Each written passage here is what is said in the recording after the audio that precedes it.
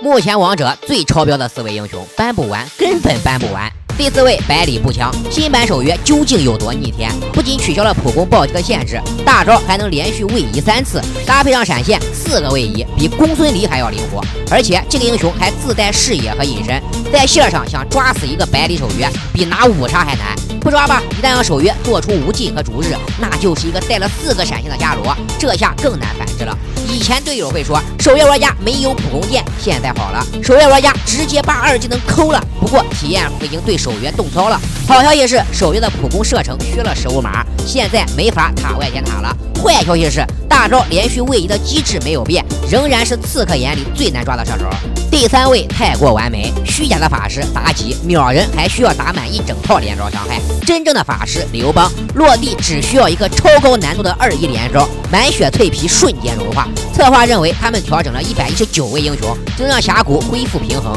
殊不知新赛季就是一群超标仔在打架，一个既有爆发又有坦度，大招还能自定义传送的刘邦，在这个赛季简直赢麻了。这个英雄唯一的短板就是没有续航，但如果你用这套吸血鬼皮肤，那就真的只剩一个缺点了。第2位峡谷武灵王之元坦，超标是真正的超标。同样都是姓袁的英雄，源流之子1级就拥有2个元格的血量，后期的坦度和双抗更是超乎你的想象，还有3把不同属性的武器，满足你不同时期的需求。开局1把昊天锤，全程让你横着走。一技能不仅可以强化普攻伤害，而且刀刀自带续航，通过消耗者的层数还能刷新2、3技能，连控对面4秒等于自带亚瑟的沉默，对面根本放不出来技能。坦克版本职业的源流之子完全就介于3体人和原始人之间的逆天数值怪，打边路它能压得对面出不了塔，打辅助它能控到对面还不了手。而妲己的元坦真正诠释了什么是打不死的小强，肉刀剑盾加红莲，双抗上千，血量上万，